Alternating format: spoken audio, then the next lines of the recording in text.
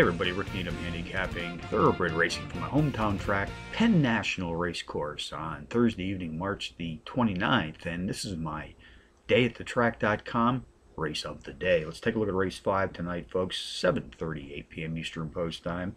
6 furlong sprint on the dirt track. 4-year-olds and up, race for an optional claiming prize of some $38,000. Contenders: number 2, My Italian X, number 1, Andy Oakley, number 3, Red Pete, and number 7, A Fleet Spirit.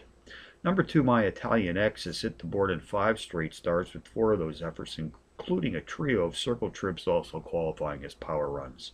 Jockey Kyle Frey and trainer Patricia Faro send the post this evening. They've hit the board with 57% of their entries saddled as the team to date, producing a positive 85% return on investment in the process.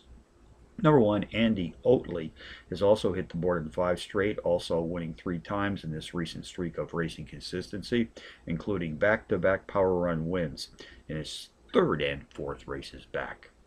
Race 5 summary: number 2, My Italian X, tops the contenders list tonight, which also includes number 1, Andy Oakley, number 3, Red Pete, and number 7, A Fleet Spirit, 2137 in the 5th from Penn Nat. Bonus long shots: Charlestown, race 6, number 5, Harlan's Crown, a 9-2 shot. The overall speed leader in his maiden field, sprinting at or about tonight's specialized distance is 7 furlongs on the dirt. Back here at Penn National, race 7, number 7, Cheetah's Purr, 6-1 in the morning line, takes a class drop of 2 Trackmaster units. Nice overall speed for this 6 furlong sprint.